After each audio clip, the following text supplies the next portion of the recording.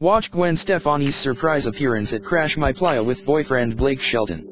As if a Blake Shelton concert isn't enough fun on its own, the 40-year-old country crooner made his encore on Saturday at Crash My Playa Luke Bryan's music festival in Riviera Maya, Mexico, one for the record books. When Shelton covered the song Footloose during his encore, he brought girlfriend Gwen Stefani on stage to help him out. The surprise performer didn't stop there. Stefani then led the crowd while singing No Doubt's 2001 hit Hella Good. Holy. That's Gwen Stefani for real, Shelton said after Stefani, 47, exited the stage while blowing him a kiss. That's gonna cost Luke. We are in overtime so we can do whatever the hell we want. Shelton also recruited Little Big Town and Bryan himself to perform covers of some classics such as Billy Joel's My Life and Rupert Holmes' Escape, the Pina Colada song, Duh.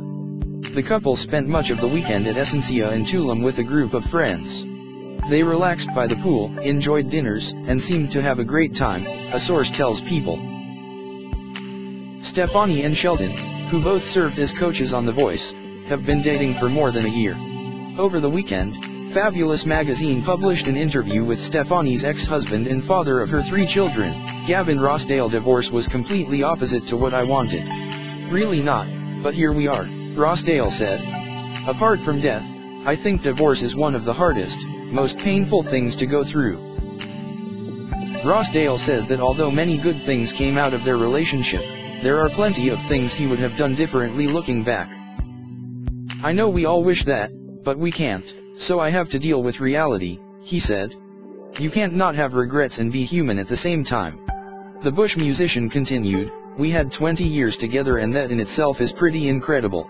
It's a lifetime. I still think she's incredible. It was a lovely 20 years and we have 3 amazing children. There were a lot of positives, and with time they'll become more and more obvious.